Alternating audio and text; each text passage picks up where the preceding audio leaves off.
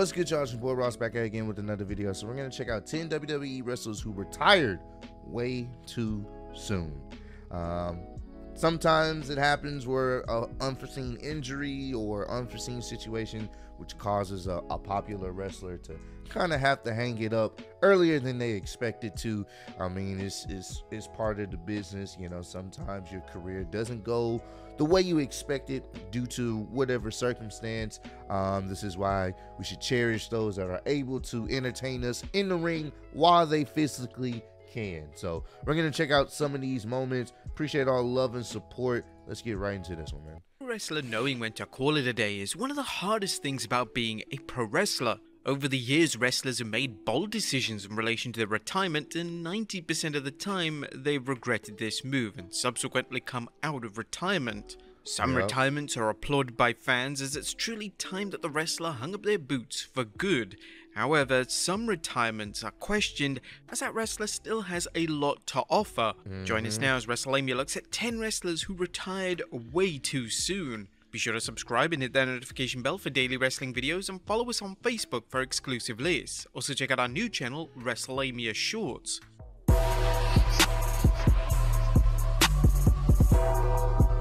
Number 10, JBL.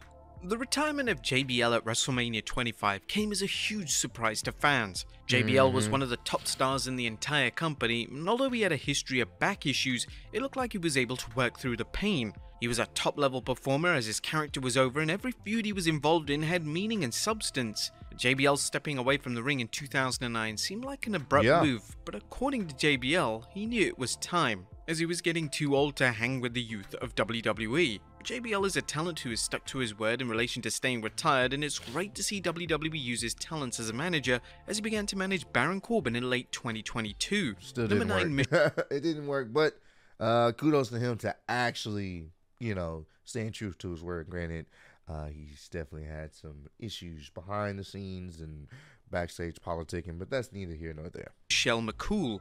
In 2011, Michelle McCool announced her retirement from WWE. This was a shocking call from McCool as she was one of the top female stars in WWE and her in-ring work had aged like fine wine. McCool would discuss in depth her decision to retire on Lillian Garcia's Chasing Glory podcast, as McCool stated, "Yeah, it was tough. I mean, just leaving in itself was tough because it got to a point where I was doing so much, again, mostly being Undertaker's girlfriend, and while I was on TV, and even having a writer throw the papers up one day and say, why don't we just call it the Michelle McCool and Undertaker show? And, oh, wow. You know, it was nonstop.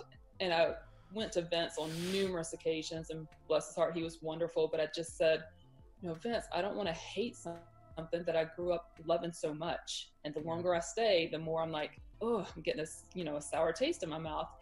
McCool has come out of retirement for appearances in the Royal Rumble, but there are still calls from fans to see McCool have one more run in WWE. I have heard about that, like the backstage issues with her dating the Undertaker, and it's like, it never came off like she was abusing her relationship to get herself placed higher on the card, but I don't know, man. That just seems kind of weird why writers feel some type of way because she's dating the Undertaker. And it wasn't just only writers. I've heard, you know, other wrestlers and talent felt some type of way. It's like, bro, okay, like, what's the issue? But you know how people is. People don't want to see you happy or feel like, you know, you don't deserve to be in that spotlight or whatever the situation is. But it sucked that she had to deal with that. Which is crazy to think about when you consider that the former Divas champion retired over a decade ago. Which is Number crazy. 8, Abyss.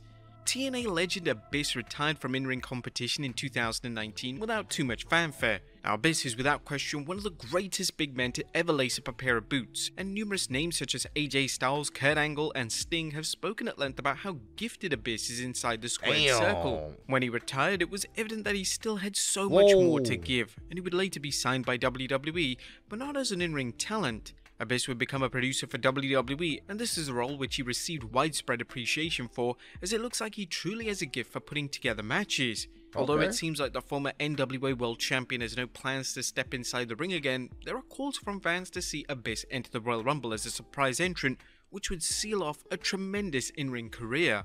Number 7, Eve Torres. When Eve Torres announced to fans that she was retiring at just 29, fans were stunned. Eva truly come into her own during her final years in WWE, and her heel work was critically acclaimed by many. Oh, poor She stated Zack that she Ryder. wanted to start a family, and this was something that fans came to appreciate about the former WWE star. She had accomplished everything she wanted to in WWE, and it was time to put the WWE chapter of her life behind her. Although she has no desire to come out of retirement, every year around the Royal Rumble season, she's rumored for a surprise appearance, and hopefully one year this comes to fruition. Number 6, AJ Lee. Oh, nah, this one right here, I know a lot of people want her to come out of retirement. I know a lot of people definitely want her to come out of retirement. When it came to WWE Women's Wrestling was AJ Lee. AJ brought new eyes to the women's division, and her segments, particularly in 2012, were huge draws for WWE. AJ was immensely popular, and she was a vocal face of the women's division who always campaigned for women to get better treatment in WWE, and this is something that can never be taken away from her. AJ retired in 2015 as she'd been dealing with a serious neck injury. This, combined with the fact that her husband CM Punk and WWE weren't exactly best friends, unfortunately created a very problematic workplace environment for AJ. She would have to stay active for a few short months for the likes of Sasha Banks and Becky Lynch to join the roster, and the matches AJ could have had with these talents could have been truly special. Fans still hope one day AJ decides to step back in the ring, but even if she doesn't, AJ's work and contributions to wrestling are going to be celebrated for years to come. Number 5, Lita. Alita decided to quit. AJ Lee definitely, she had the momentum in the beginning of this whole women's revolution thing, so Today and officially retired from WWE in 2006. Lita had fallen out of love with wrestling, and the WWE lifestyle was making her miserable. The way WWE handled her retirement was heavily criticized, as following a loss to Mickie James at the 2006 Survivor Series pay-per-view, Crime Time would auction off her belongings, and this wasn't remotely fitting for an all-time great. Lita had so much more to offer WWE. They did her it was dirty. clear at this point in time that the women's division was becoming an afterthought, and Lita deserved much better than to be a non-factor on WWE television. Thankfully, Lita has made a number of appearances since 2006, including a match with Becky Lynch in 2022, which was WrestleMania worthy. Lita finally now gets her flowers from WWE, as she's often cited as the most influential and trailblazing female talents of all time. Number 4, Trish Stratus. I believe she's supposed to be teaming up with Becky Lynch to go after the women's tag title, so she's been prominently featured a few times the past couple years. 2006 didn't just feature the in-ring retirement of Lita, as her arch-rival Trish Stratus also stepped away from the squared circle. She retired at the Unforgiven pay-per-view in a match against Lita, and unlike Lita, Stratus was given her flowers on the way out the door. She would discuss her reasons for retiring during a 2021 interview with Wild On, as she revealed, okay, I've literally worked with every female that's available really on the roster. Been so lucky to have these fantastic, robust feuds with all the women too. Really, like a little fleeting match, like really, like great feuds and rivalries. You know, to this day, like people talk about and love and connect with. Right? Oh yes. Yeah, so I felt that, and then not that there was I was teetering a little bit, but then my mom got sick. I don't know if you've heard the story about my mom was diagnosed with Hodgkin's lymphoma. It just was like the universe saying, "This is your time to walk away and focus on family again." Which is understandable. Whilst this decision was respected by fans, Stratus was a face of the women's division, and to say that a retirement resulted in WWE falling out of favor with the women's division would be an understatement. Number 3, The Rock. Backlash 2003 saw The Rock's final match as a full-time talent. The Rock was going to branch out to Hollywood, and this would have been a career move that made The Rock a pop culture icon. Which what worked out was crazy for him. about The Rock's decision to exit WWE was that he had only been a main eventer in WWE for around 5 years, and he was already leaving the company. The Great One had a ton more stories to explore, and these were talents such as Eddie Guerrero, Batista, and John Cena, who he had yet to work an extensive program with. The Rock would make a number of future in-ring appearances for WWE, but the days of him being a full-time talent are unfortunately long gone. Yeah, man. I mean, he's a big movie star, so I can't get mad at that. He's one of the most iconic movie stars of all time, so I can't get mad at his decision to walk away, you know. Did The Rock make the right call back in 2003 to hang up his boots? Well, in hindsight, yes, but it was clear that The Rock saying goodbye did severe damage to the WWE's product, as The Rock was simply put the most exciting and charismatic talent WWE had under contract. Number 2, Stone Cold Steve Austin. Of course, he had to be on the Stone Cold list. Steve Austin's established history of neck issues finally caught up to him in 2003. Austin would have his last match at WrestleMania 19 in a match against his arch rival The Rock. Austin retiring was a huge blow to WWE and the fans, as Austin had been the face of the company for the past few years, and he had represented the company through their ultimate peak. It was a huge shame that Austin had to retire due to injury, as his work was still excellent and there were still storylines waiting for him, such as feuds with Brock Lesnar and Goldberg.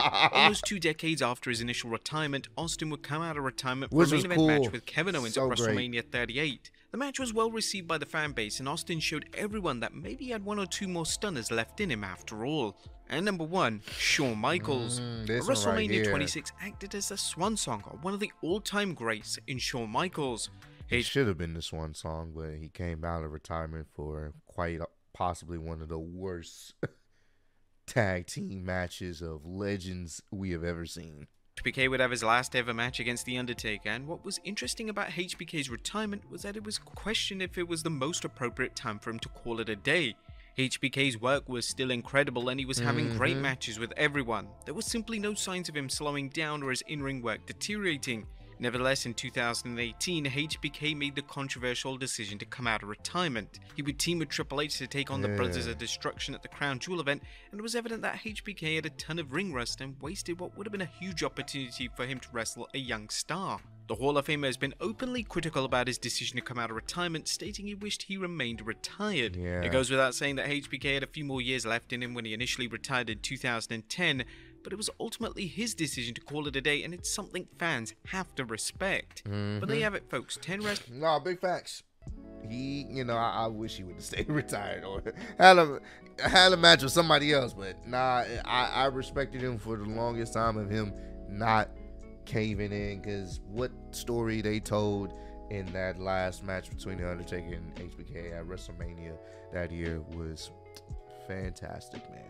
But comment down below, let me know what are some other wrestlers you feel like retired way too soon in your opinion. But I appreciate all the love and support you guys have shown on the channel. Road to 150K, and I am still the undisputed YouTube wrestling champion of the world, and also because World Heavyweight Champion. Appreciate y'all kicking with me. See y'all next one. Peace.